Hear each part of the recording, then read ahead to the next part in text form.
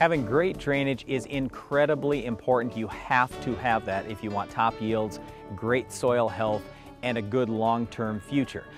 But when we talk about improving drainage, a lot of people say, well, I don't know enough about tiling or how much tile I should have, anything else. Even if you've had lots of tile on your farm, one of the most important factors that we wanted to talk about today is drainage coefficient. In other words, how much water can I get rid of per acre per day? I'll just give you a quick example off our farm this year. In less than 3 days this fall, we had 7 inches of rain. That's like 1/3 of what we would normally get for an entire year. Happened in 3 days.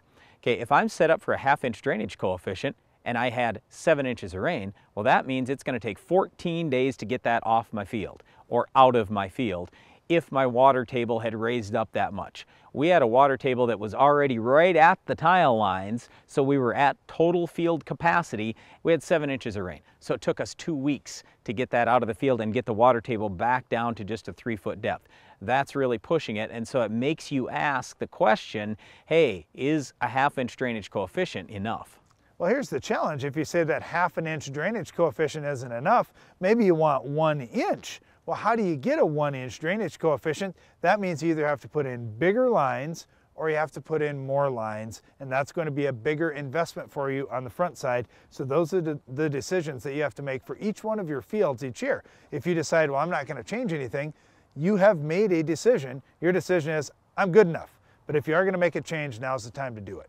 Other than drainage coefficient, the big question you've got to ask yourself is how deep or how shallow do I want my water table? So on our farm, we've typically said 3 feet. That's where I want it because we're in a very dry area of the country, so it's not necessary to get it down to 4 feet or 5 feet or 6 feet to have extra capacity.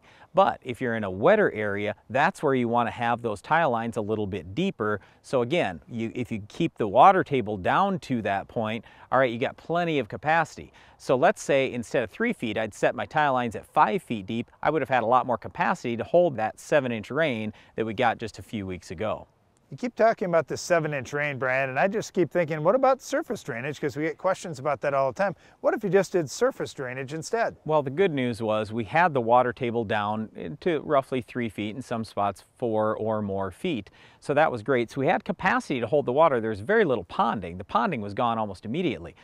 Just remember, with surface drainage, all you're doing is you're speeding up how fast that water gets away on the soil surface, which means you are going to increase erosion, and you didn't solve the real problem here. Ponding is not the real problem. The real problem is a high water table. A high water table means no oxygen in the ground, which means dead roots, dead microbes, poor soil life, and ultimately poor yields and poor income on your farm. So this is incredibly important. I cannot stress this enough.